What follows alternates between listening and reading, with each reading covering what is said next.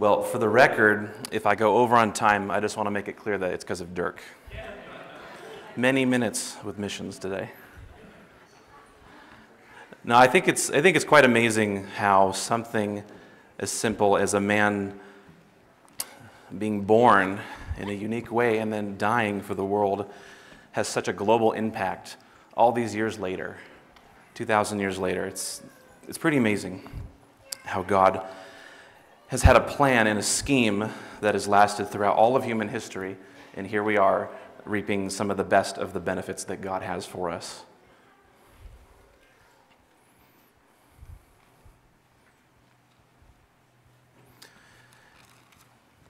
In case it's not on your radar, I want to remind everyone that Christmas is only 360 days away.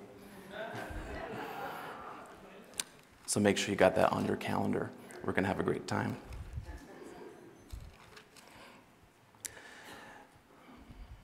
I hope your Christmas was joyful and pleasant. It's certainly my favorite holiday of the year and maybe one of my favorite just times to be together with family and friends, and it's just very sweet and very special. Not only have we experienced the Christmas season these past few weeks at Renton Bible Church, but we've also been looking at the biblical roots of why we celebrate this holiday. So whether you've been with us or this is your first time at Renton Bible Church, welcome. And also, I would like to welcome you to our series through the book of Luke titled Good News, the life of Christ through birth and resurrection. If New Year's resolutions was a thing in Israel, this would probably be about the time that Mary and Joseph renewed their gym membership and started the keto diet, and everything is returning back to normal. Except it's not, because God is doing a new thing in the world, and everything is about to change in the course of human history. And that's why we're here today. In our main text today, in Luke chapter 2, Joseph and Mary, we will see they receive even more good news, and namely, that is the clarity about the destiny of their child, Jesus. I invite you to turn in your Bibles to Luke chapter 2. In Luke chapter 2, verses 21 to 40, we're going to see Mary and Joseph taking their child Jesus to the temple to present him as the law of Moses commands, and then they will be visited by two special guests. Before I give you the context of our passage, I just want to define two words that you might hear me use today a lot. The first word is Messiah. Messiah comes from a Hebrew word that means an anointed one. In other words, God's presence and power rests with the anointed one of God. And I refer to Jesus as the Messiah many times today, just as the Bible does. And the Messiah, in short, is a political and a spiritual savior for the people of Israel first, but then those benefits will eventually affect the whole world. So that term Messiah is what I mean by that. The second word that I will probably use a lot today is the word prophet or prophetic. And simply put, a prophet is somebody who is uniquely called to speak on God's behalf about the truth of God. And that could be through quoting the word that he's already given us, and it could be a divine interpretation of the present, or even truth about the future that hasn't been seen yet. So when we speak of prophetic things in the Bible, these are unique people that God has given an anointing to speak for him. And we will see two people do this today for Joseph and Mary. So the context of our passage is this. God has been speaking divinely to many individuals and groups of people in about the year 1 AD. We see this in Joseph's dream when God tells him the things that are about to happen and where Joseph needs to take his family so that they're safe. We see divine communication from God when Mary is sent a message from Gabriel to tell her that she is going to bear the Son of God and the Holy Spirit will overshadow her, and that his name will be called Emmanuel. We also see divine communication in Zechariah's prophecy which gives us the beginning of new insight to the destiny of Jesus. And then finally, the angels come to the shepherds, and the shepherds are praising, and they say, "Glory to God in the highest." So divine communication is happening, and God is opening the heavens, so to speak, to tell the world what he's about to do in the child Jesus. Now, God has been telling Israel through the scriptures for a long time that this Messiah would be a spiritual and political savior, but now the time has come, and the world will change forever through this child. In the Gospel of Luke, he indicates some key events with the word days, D-A-Y-S. Let me just read you a few of them to highlight some of the major events in Jesus' childhood. Most of these are in Luke chapter 1. Verse 5, in the days of Herod, king of Judea, there was a priest named Zacharias. And we learn about how him and Elizabeth have John, Jesus' cousin. Verse 23, it says, when the days of his priestly service were ended, he went home, and Elizabeth became pregnant, and she was alone for 5 months. In chapter 2, we see that key word again. In those days, a decree went out from Caesar Augustus, and a census was taken of all the land. And while they were there, the days were completed for her to give birth. And our passage begins with this key word. When 8 days had passed before Jesus' circumcision, the name was given to him by the angel before he was conceived in the womb. And so we see Luke using this repeated word to indicate here's a new key event in the beginnings of Jesus' days. Also, in this passage, there's a transition from Bethlehem to Jerusalem. His parents are from Nazareth, but he was born in Bethlehem, and they come to Jerusalem because Jerusalem is an important city for religious purposes in God's economy. And then finally, the day that we come to in our passage today, this is the last day of about a week-long celebration called the Feast of Tabernacles. And this feast in Israel is very significant, especially related to the birth of Jesus, but today I will not go into that very much. But at the bottom of your sermon outline, I left you a link by the Bible Project if you'd like to look at the significance of the Feast of Tabernacles and the Feast of Israel. So this is where we are today, and in this story, we will see how Jesus is further revealed as the world's promised Savior. So as I share what God has shared with me, I encourage you and challenge you to think of how this question is being answered. How is the truth of Jesus further revealed to Mary and Joseph? First of all, the truth of Jesus is revealed in response to obedience. If we read in our passage, starting in verse 21, it says, and when 8 days were completed before his circumcision, the name was given Jesus, the name given by the angel earlier before he was conceived. And when the days for their purification, according to the law of Moses, were completed, they brought him to Jerusalem to present him to the Lord. As it is written in the law of the Lord, every firstborn male that opens the womb shall be called holy to the Lord, and to offer a sacrifice according to what was said in the law of the Lord, they gave a pair of turtle doves or 2 young pigeons.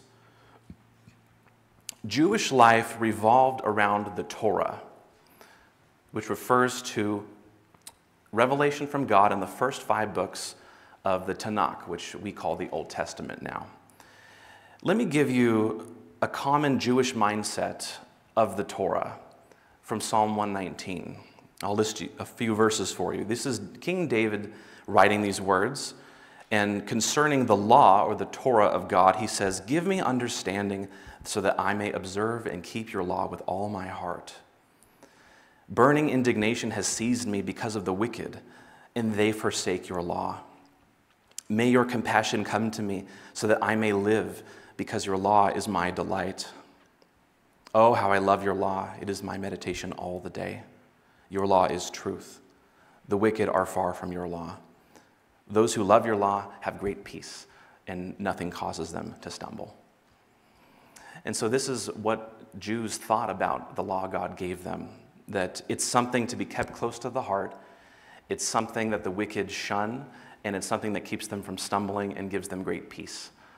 Last week we heard Pastor Dan talk about how we get great peace from the good news that we see in the beginnings of Luke. And today the key word is we also gain clarity. We gain clarity about the truth of Jesus and the good news that he brings to us. And so as we read these first opening verses, that they went to Jerusalem and Jesus had that medical procedure performed that God commanded in Leviticus 12, and Mary had stayed alone for the proper amount of days, and they gave the proper sacrifice. What's going on here is we see clearly that Joseph and Mary are law-abiding citizens. If you look at verse 22, 23, 24, 27, and 29, we see the key phrase, the law of the Lord, or the law of Moses. And that's a key phrase that's repeated through this passage. And we see continually that Joseph and Mary are doing things by the book, the way that God wanted them to do it. So Joseph and Mary are law-abiding Jews. And they obeyed and honored God by respecting three major things in this story. Joseph and Mary honored God, first of all, by identifying with the covenant. They acknowledged God's covenant by having Jesus take upon himself the medical procedure of circumcision. And it was an outward sign of national identity in Israel. God said to Abraham in Genesis 12 and the following chapters, I'm going to use you and your descendants to bless the whole world. And as a way for you to remember the promise that I have with you and this agreement that I'm going to keep on my end, I want you to circumcise all of your male descendants, and it's going to be a reminder of this unique relationship I have with you. So when a male Jew is circumcised, it was a way of their parents acknowledging to God that we are the continual generation of our forefather Abraham, and we honor your covenant, God, by this act of obedience. So it was an outward sign of national identity, and it was a way for the people of God to identify with each other as a group, but also with their God individually. You can also read in Genesis 17:7 that God gave this specifically as a way for them to not forget what God has done for them. They also honored the ceremony that God gave, the ceremony of purification. For religious purposes, certain activities like childbirth rendered people unfit for social interaction. So they would seclude themselves or cleanse themselves with other religious activities. And so for Mary, since she had just been pregnant and delivered a baby, she was considered religiously or ceremonially unclean for a certain amount of days. And so that's why Luke says that she performed her proper amount of cleansing or purification. And again, this is because Joseph and Mary are law-abiding Jews. They're doing things by the book. They're honoring the covenant of God and honoring the ceremony of God. You can read more about the laws of motherhood and where this is outlined in Leviticus 12, 1 through 8, if you'd like. Just to let you know, there's no more ceremonial laws in the Bible that's required of us to keep. There's different kinds of laws. There's moral laws, which all people at all times are obligated to keep because they're a reflection of God's character. There's judicial laws, like how we have speed limits today and codes to keep buildings safe. It's about order and fairness. And there's also ceremonial laws, and this is one of the ceremonial laws, and it has a religious significance to it, and they are designed to point forward to how Jesus would fulfill those once and for all, and this is one of them. Joseph and Mary remained ceremonially pure and kept these technical details of the Torah to demonstrate their obedience to God. And then finally, they acknowledged the city of God, Jerusalem. Throughout the Bible, there's two major cities that are always at odds. That's Babylon, the city of Satan, and Jerusalem, the city of God. And God chose Jerusalem to be a geographical center for his focus and where his people have been given a right to live throughout all the ages. And by coming to Jerusalem, it shows that Joseph and Mary read their Bible and they come to the right places at the right times and for the right reasons. So they came down for the holiday and they respected the special dwelling place of God. So in short, Mary and Joseph demonstrate their obedience through their reverence of God's covenant, ceremonies, and city. And in addition to these, they also were obedient by naming Jesus the name they were given by Gabriel. Joseph and Mary were obedient, and God responded.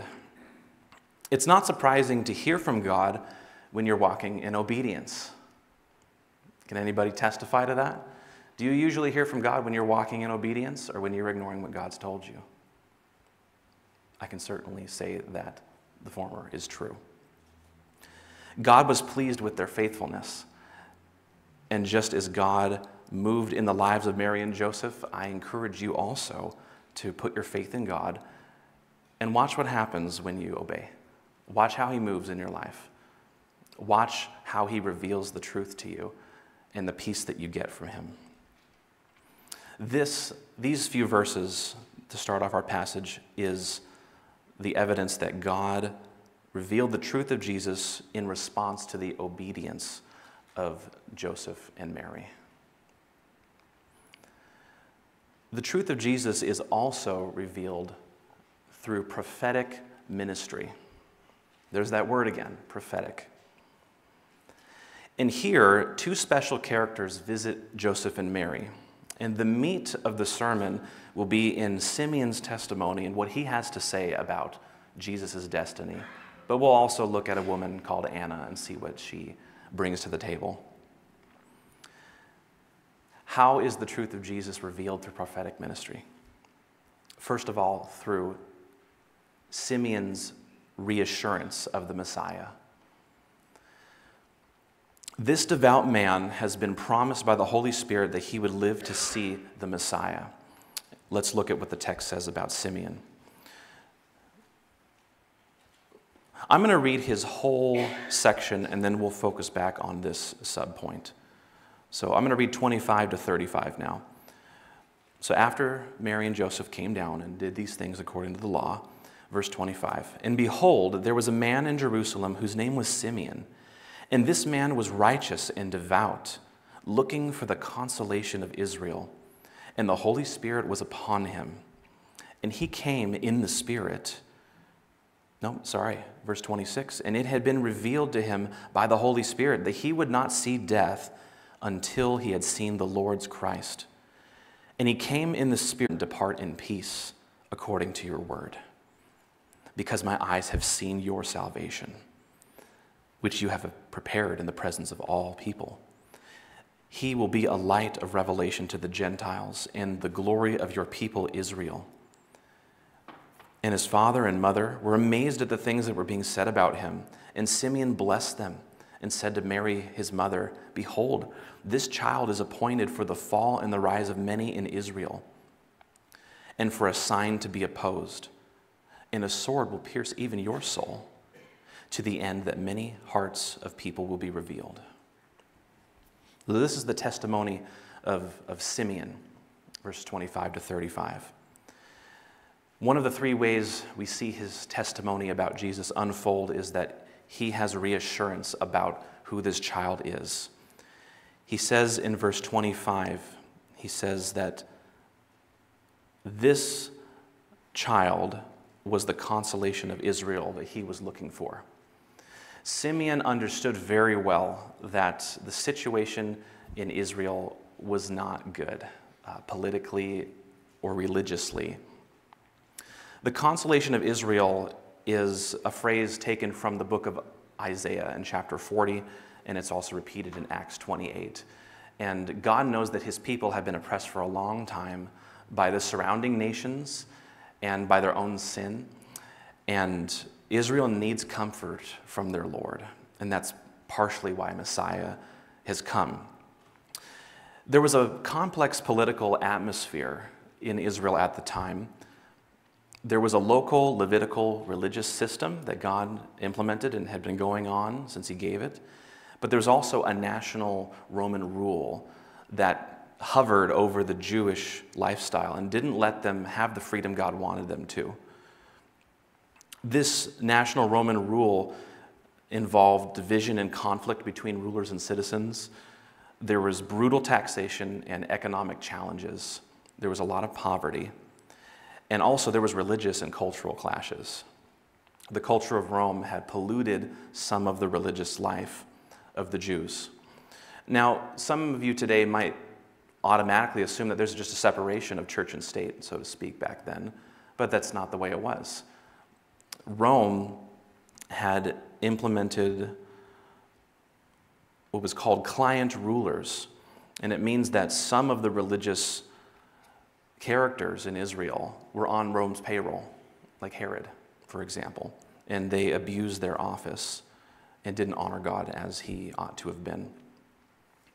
So the Pharisees' religious and political influence was certainly not helpful for the Jews' spiritual well-being. We see that very clearly at the end of John's Gospel, when Jesus is being brought to trial and Pilate is asking the crowd, what should I do with him? Maybe I should let him go. He's been whipped. He's been hurt. I think that enough punishment has come to this man.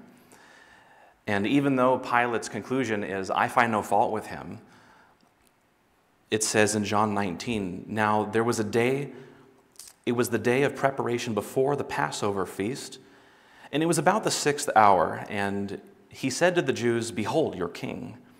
And so they cried out, away with him, crucify him. And Pilate said, shall I crucify your king? And the chief priests said, we have no king but Caesar. And I think that this is perhaps the most chilling statement in the Gospel of John, that they were willing to disavow Yahweh as their king just to turn the Romans against Jesus. How wicked, how disappointing. The wicked shun your law, said David in Psalm 119. They didn't care about the Torah. They cared about their status. And they denied God's own kingship just to sway Pilate to go against Jesus. The temple and the state authority, as I said, were mixed with corruption through these client rulers, and they were illegitimate in the eyes of the people. The priesthood took advantages of peasants and widows, and under Roman rule, Israel's culture was collapsing. Jewish resistance to political powers also existed, and there was some messianic movements and anticipation, because in Genesis 49, God prophesied through Jacob to his 12 sons, and he says that authority from Judah will not depart until the one to whom it belongs comes. And so they see that the authority to govern themselves is being taken by Rome, and so people are saying, well, Messiah, he's probably here because we're seeing our self-governance being taken from us. So all of this prophetic convergence is coming together, and Israel, and some of Israel, the ones who read their scriptures, are anticipating Messiah correctly. What was Jesus' agenda with politics? Well, he encouraged the community to be renewed inwardly, because Jesus knew that renewal from the inside is truly what changes a nation. And he cared about people's view of politics, but how he spoke of it was very interesting. Jesus certainly did call out and oppose corrupt authority. He called out the wickedness of evil rulers in Luke 13 and other passages. But Jesus' ultimate solution for corrupt politics was not acceptance or rebellion. It was somewhere in the middle. It was a mix of honor and disagreement, as Romans 13 puts it. So all this being said, the phrase, may I see the consolation of Israel, was a Jewish form of blessing and hope in God's promise of comfort through Messiah. Israel needs comfort, and comfort himself is here. Simeon is being used by God in this passage. Verse 25, it says the Holy Spirit was upon him. Verse 26, this revelation was revealed to him by the Holy Spirit. And verse 27 says that he was in the Spirit when he came into the temple. So the Spirit of God is certainly influencing and using him to speak and using him to go to the right places. And he's under the inspiration of the Holy Spirit to speak and to act accordingly. And God wants to use you too. When we see supernatural activity in the Bible, it's not just for the Bible times, because the Bible speaks of these times and times to come. And God still uses people supernaturally. And James says that if we draw near to him, he'll draw near to us.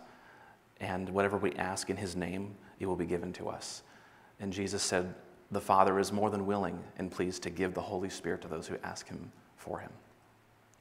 So if you are encouraged, inspired when you read biblical passages about people being used by the Spirit of God, all you got to do is ask and seek God, and he will fill you and he will use you. Simeon is being used by the Holy Spirit, and he wants to use you too. Acts 1:8. The Holy Spirit will come upon you, and you will be my witnesses to the ends of the earth. A quick note on verse 26. It says that after he is here to look for the consolation of Israel, it said it was revealed to him by the Holy Spirit that he would not see death until he had seen the Lord's Christ. Has God ever revealed anything to you about your life now or something later? I'm not going to share the details, but God actually did reveal to me at some point in my life that I wouldn't die until I see something specific. I won't tell you what that is. You feel free to come ask me later if you want, but it's kind of cool. Does that mean I'm immortal? I don't know. I don't know. But there in this verse where it says that the Holy Spirit was upon him, it says that it was revealed that he wouldn't die until he saw the Messiah. But the phrasing is interesting. He says that he would not see death before he had seen the Lord's Christ. And right here in verse 26, we have the Trinity present. The Holy Spirit revealed that he wouldn't die until the Lord's Christ was seen by his own eyes. And all throughout the Bible, we have hints and sometimes very explicit mentions of the three persons of what we call the Trinity or the Godhead in the Bible. And God has always been a personal being because he's always had multiple persons within what he is. So God never learned to love. He has always loved within his own nature. And he's here to share that with us through the Trinity's love. So this is Simeon's reassurance of the Messiah. The comfort of Israel is here, and his own personal promise that God gave him has been given to him. Second of all, we see in verses 27 to 32 the recognition of Simeon's testimony. And in this part of the passage, the Holy Spirit tells him that Mary's baby is the Messiah, explicitly. Verse 27, and he came in the Spirit into the temple, and when the parents brought him in, the child Jesus, to carry out for him the custom of the law, he took Jesus in his arms and blessed God and said, now, Lord, you can let your servant depart in peace according to your promise, because my eyes have seen your salvation, which you have prepared in the presence of all peoples. He will be a light of revelation to the Gentiles and the glory of your people, Israel. The concept of blessing is not new in the Gospel of Luke. It pervades the entire book up to this point.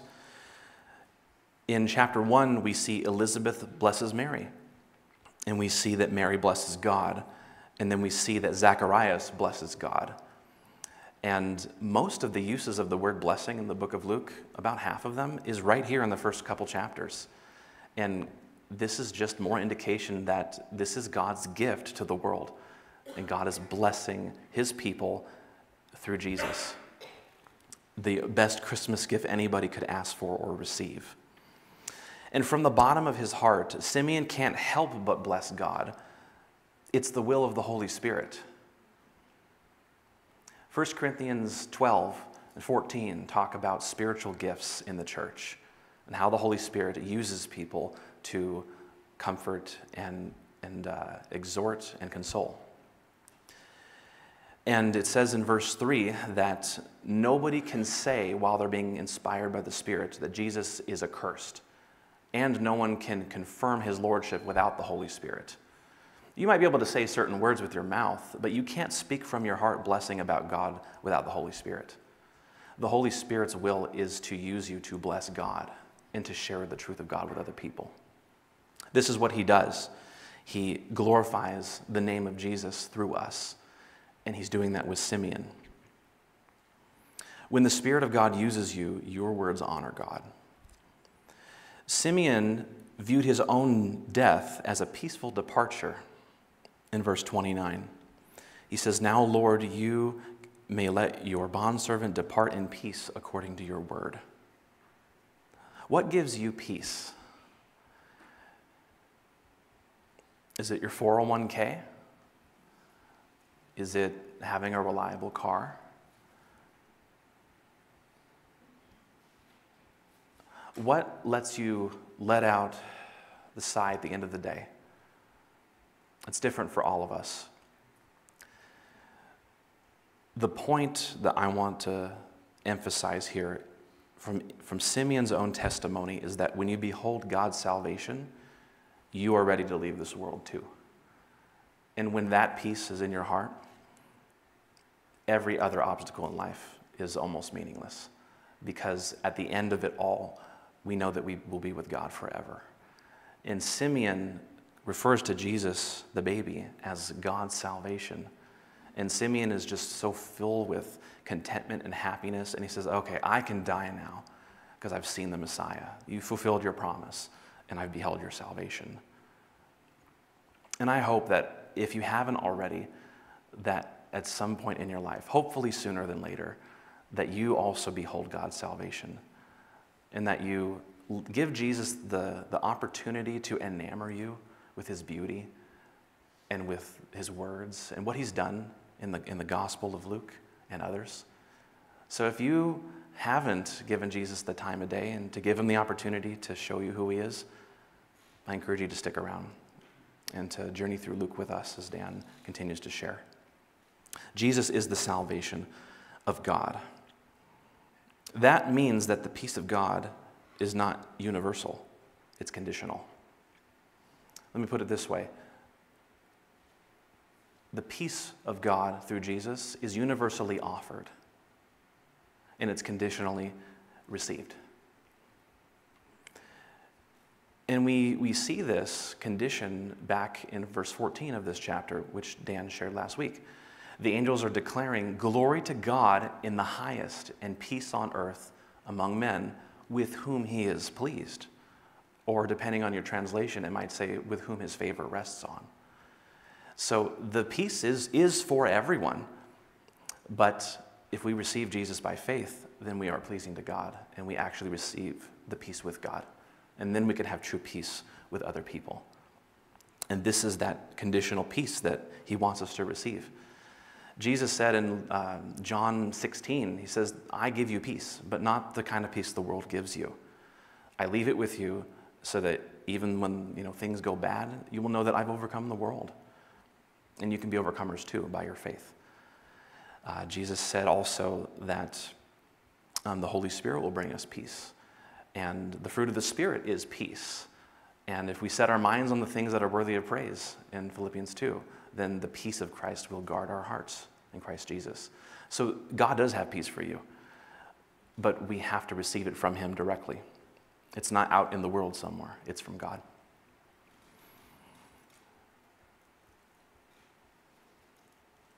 If you don't have peace, I want to share a verse with you that has helped me in my earlier years of following Jesus, especially related to my own walk and my own standing with God. Love through obedience can restore lost peace, especially related to our assurance of salvation. We know that Jesus is our salvation, and when we receive him, we know that he is faithful. But sometimes we forget how powerful his hold is on us. In 1 John 3, 18 to 22, he says, "Little children," referring to the church, "let us not love with just what we say, but also with what we do. We will know by this that we are of the truth, and we will assure our hearts before him, even if our hearts condemn us, because God is greater than our heart and knows all things. Beloved, if our heart condemns us, if it does not condemn us, then we have confidence before God. And whatever we ask for him, we keep his commandments, and we do the things that are pleasing in his sight. So if you're struggling with assurance, and you feel like, man, I'm pretty sure I got that peace from God, but I'm not feeling it right now, I encourage you to try more radical obedience.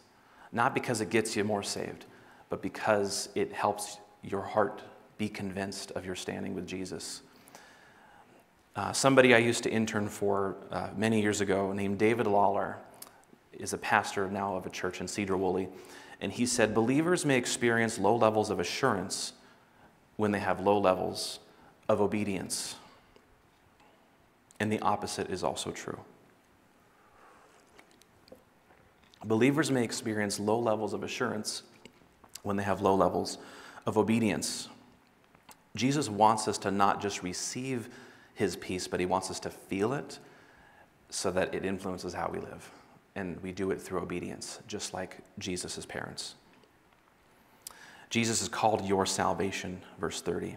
And I think that's probably the key title that he has in this whole passage. And again, the main idea today is that the truth of Jesus is further revealed through obedience of his parents and prophetic ministries from Simeon and Anna. Your salvation, it is inspired by Isaiah 62:11, where he says, behold, the Lord has proclaimed to the ends of the earth, say to the people of Zion, your salvation comes, and behold, his reward is with him, and his recompense is before him. And as Dan quoted earlier, Jesus quotes that, but he's actually saying it in real time. He says, behold, I am coming quickly, and my reward is with me to render to every person according to what he has done. Jesus is the salvation promised by God, and he keeps his promises, and we see that very clearly in Jesus. God's salvation is not an economic liberation. It's not an environmental improvement, and it's not a political solution. The salvation of God is a personal relationship, and he will be our peace, says the prophet Micah. This good news is for everyone. It's not just for Israel. It's first to Israel, but it's not just for Israel. We continue in the passage. He says that in verse 32 at the end of his blessing to God. He says, I've seen your salvation with my own eyes, and he will be a light of revelation to the Gentiles and the glory of your people Israel. So don't just read this passage and think, well, this is something God did for Israel. It's also something God did for you. And I hope that you receive it if you haven't already today. Moving on to the last part of Simeon's testimony, we have Simeon's revelation.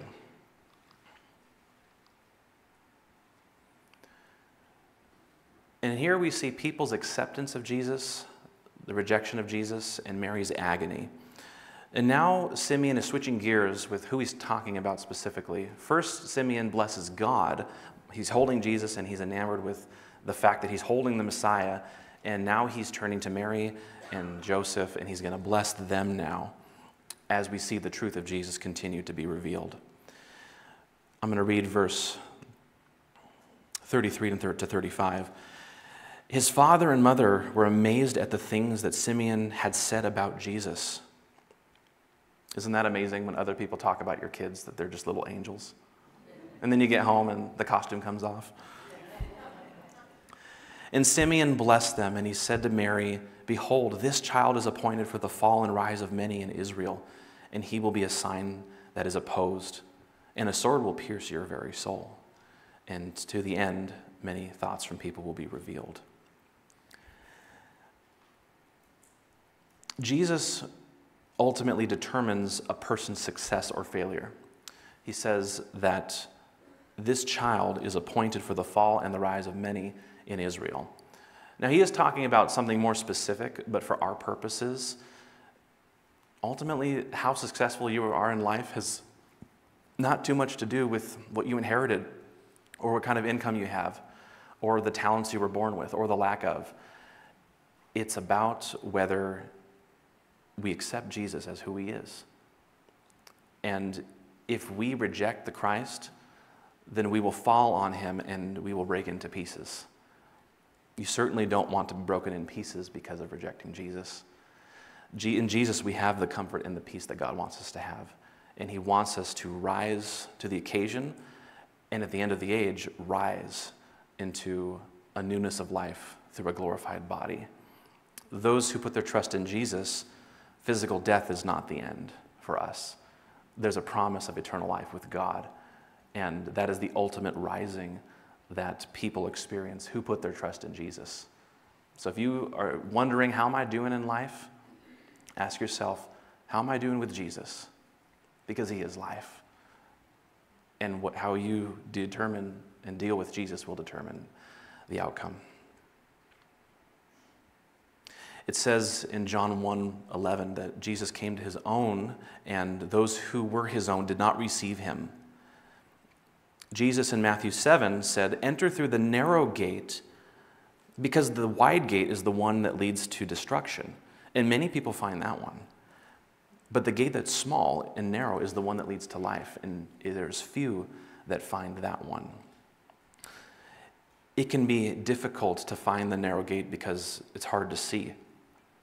But that's also why God gave us, not iPads, but the Bible. It might look like a big book. That's okay, though. It's not meant to be understood in a year. We can read it in a year, and that's very helpful. But it's meant to be a lifelong journey.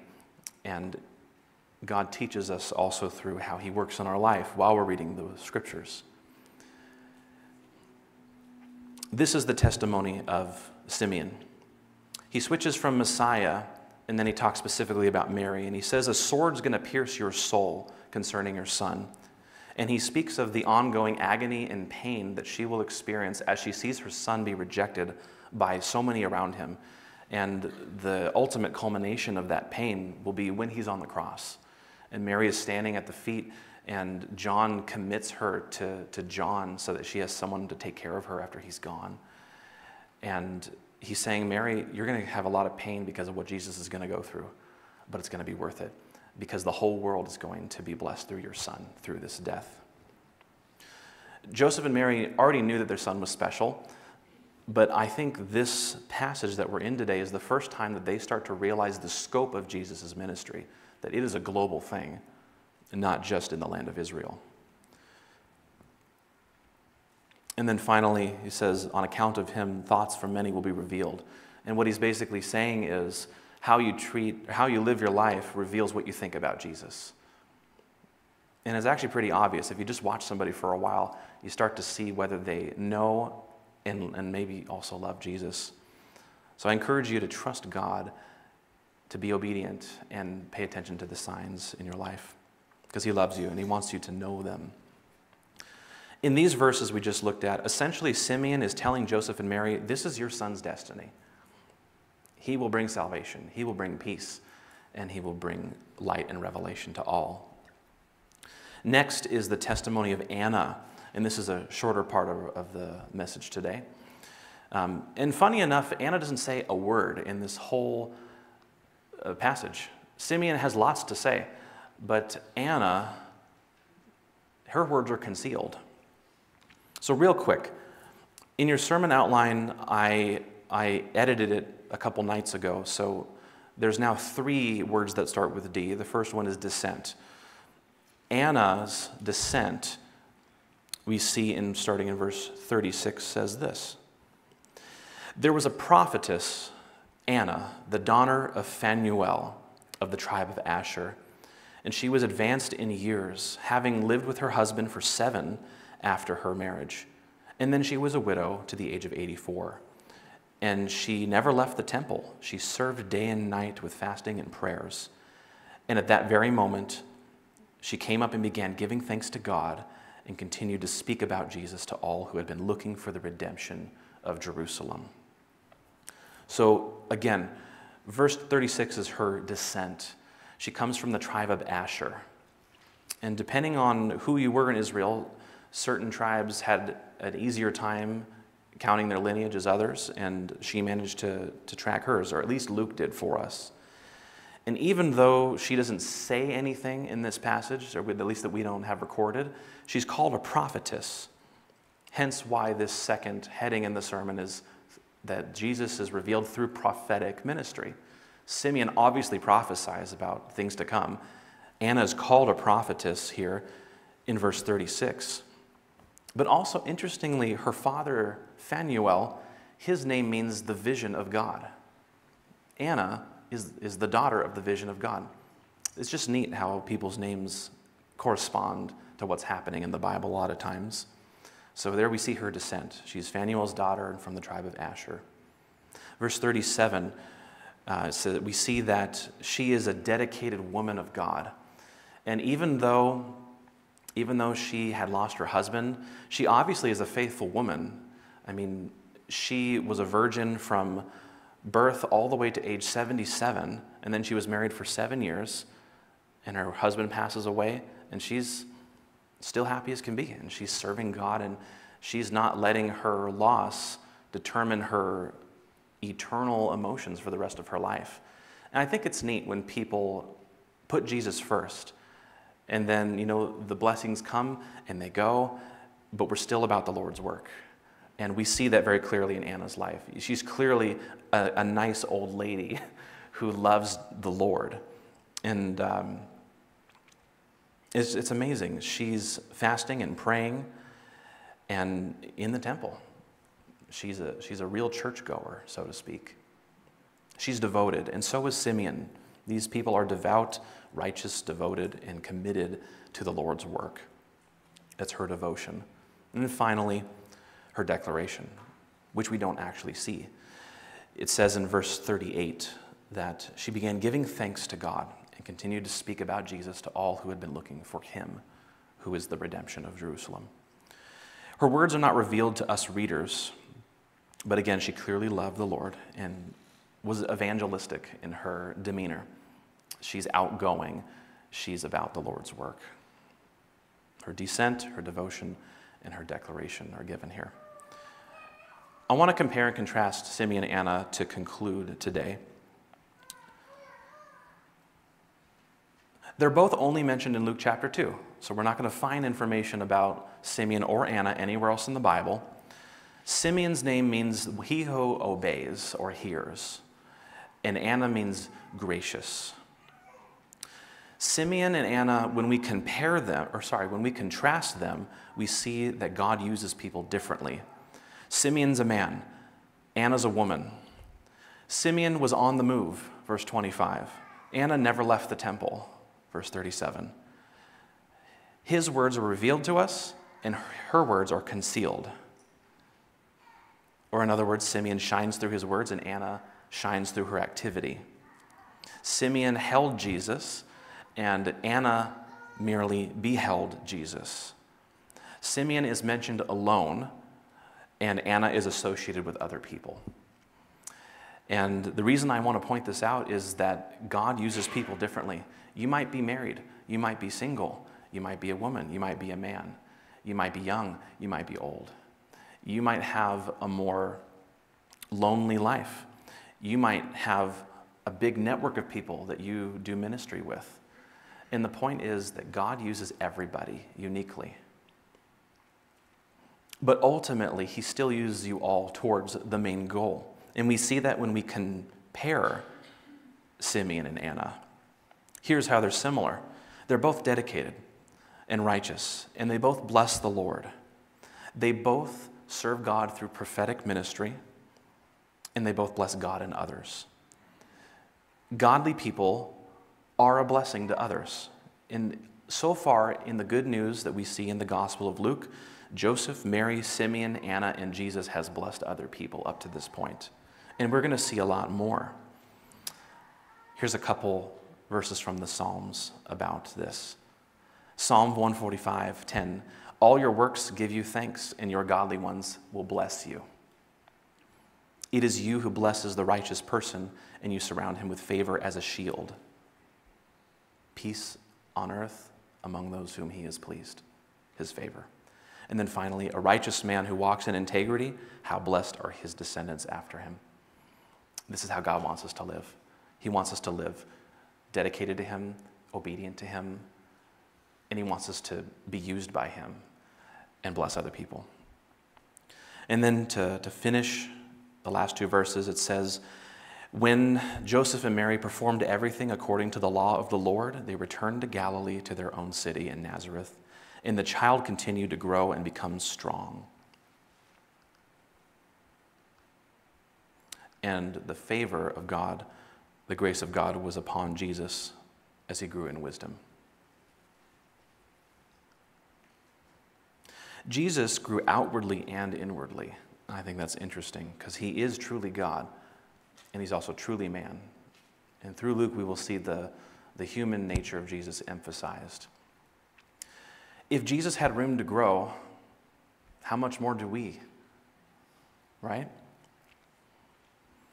In this story from Luke chapter 2, we saw that the truth of Jesus was clearly further revealed to his parents, giving a fuller picture of his destiny for the world. So what's your New Year's resolution? From this passage, my encouragement to you is that as we begin the new year, let us be obedient to the Lord. Let us invite him to speak in our lives, and let us grow in his grace so that the truth of Jesus will be further revealed in our hearts. Will you join me in prayer? Lord, I thank you for your revelation through Luke. I thank you that we have this inspiration of just the full dedication of all these key characters. Joseph and Mary, they loved your Torah, and they did things by the book the way that you wanted them to, and you responded by giving them more clarity about Jesus. I thank you for the devotion of Anna. I thank you for the righteousness of Simeon. We thank you that Jesus is the best gift that you could give to the world. And every time we think about Christmas and celebrate it and the ramifications of Christmas, I pray that we would be delighted and blessed to know that it was your idea, that the salvation of God is not a human creation, and we will not find it in the world anywhere except maybe in the church, because that's where Jesus is. We know, Jesus, you walk among the lampstands of the church. I pray that we would hear what the Spirit of God is saying to us today. I pray that your word would stick to our hearts so closely, and it becomes a part of us, and that we apply it diligently. We pray that you be with us, and that we would be used by the Holy Spirit to be your witnesses to the ends of the earth. I pray these things in Jesus' name. Amen. I invite you to stand for today's benediction before we release you. Our benediction today comes from Romans chapter 15, where he says, "Now may the God of hope fill you with all joy and peace in believing, so that you will be abounding in hope by the power of the Holy Spirit." Amen. Have a great day.